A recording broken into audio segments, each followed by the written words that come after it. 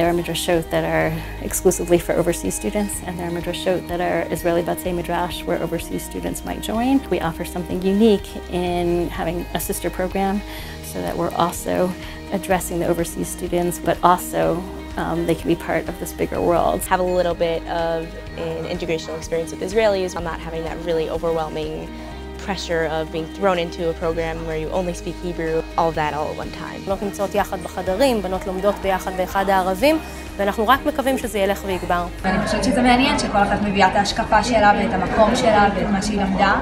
I don't think I would have been able to get the learning that I got out of this year if I was in a completely Israeli environment, but I wouldn't have been able to get the Israeli connections that I did if I was in any other school.